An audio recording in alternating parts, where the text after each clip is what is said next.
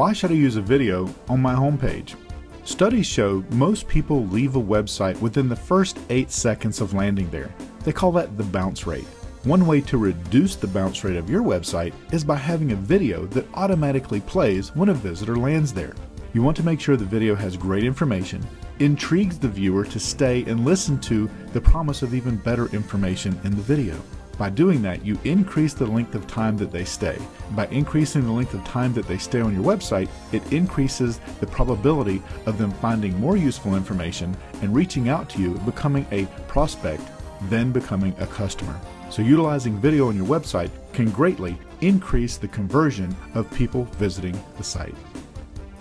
If you found this information useful and would like to see more videos in the series and get information on marketing your business online, be sure to visit us at the website shown on the screen.